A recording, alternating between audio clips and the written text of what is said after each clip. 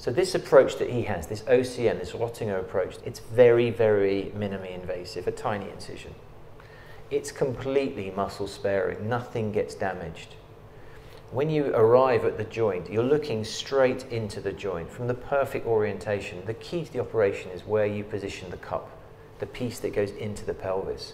And unlike the back approach where you're looking from the back, the front approach where you're looking from the front, or even the side approach where you're looking from the back side of the patient, this is looking straight down the fairway.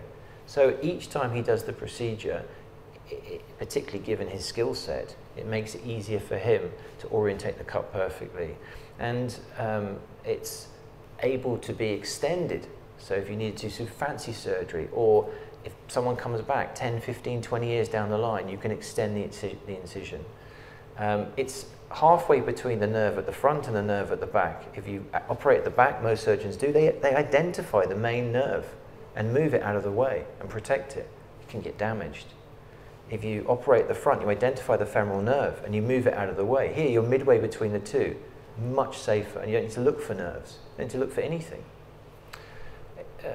Blood clots, we worry about them, and we give people drugs and things to thin their blood and calf pumps and so on. The most important thing is to get up quickly, get going quickly.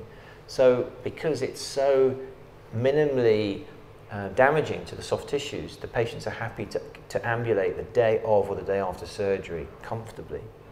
So the risk of a blood clot is very low. These are the main benefits of this approach, and I'm just delighted that I had the surgery done by him. So I think if you're thinking about a hip replacement, 40–50% of Kristian's patients are between the age of 40 and 55. The key is pick your surgeon, and I would say go with Kristian Kley.